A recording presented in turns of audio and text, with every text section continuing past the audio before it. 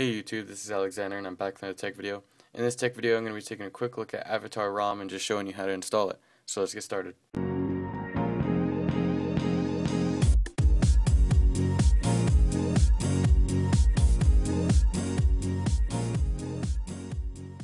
Okay, so the first thing you're going to need to do is basically just hit the links down in the description for the ROM. This ROM is for the Nexus S, the GSM version, as well as the CDMA or Nexus S 4G. It's based off of CyanogenMod 10.1, Android 4.2.2, and it brings along some more customization with it. So once you've done that, open up ROM Manager or your ROM Manager of choice, and you can just go ahead and back up your current ROM, so that if anything goes wrong with the new install, you have a backup of the current one, and then reboot into recovery. Okay, now once you have rebooted into recovery, I'll bring this up here. Basically what you're going to want to do is wipe data factory reset. Let's go ahead and hit yes.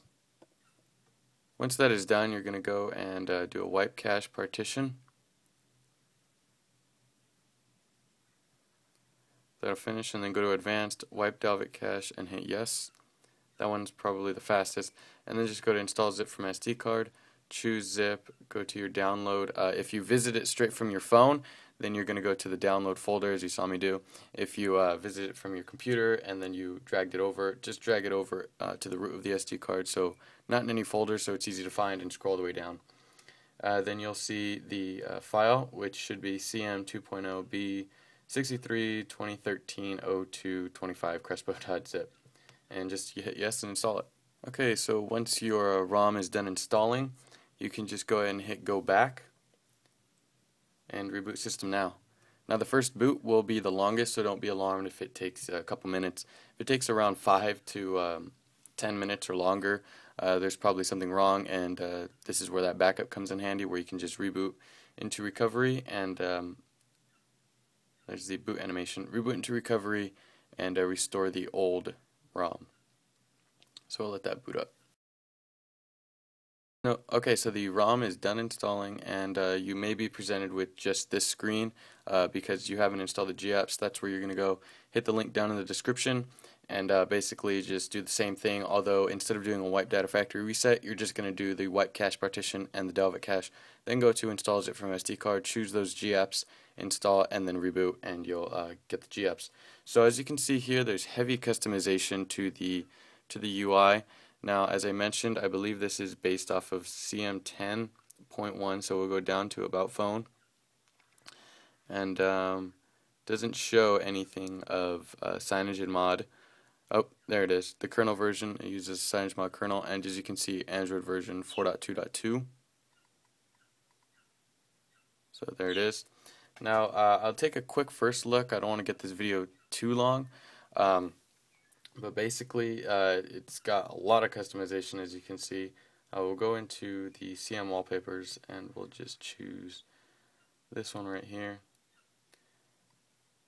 If you check out the app drawer, you'll see the nice little transition. It actually does feel pretty fluid, which I'm pleasantly surprised about, because most of the time when you apply a lot of customizations to ROMs and stuff, especially older device like this, the device can kind of slow down, but this doesn't seem to slow down at all. It seems really nice and fluid. So we'll check out the apps that it comes with, or if it does, it comes with Apollo.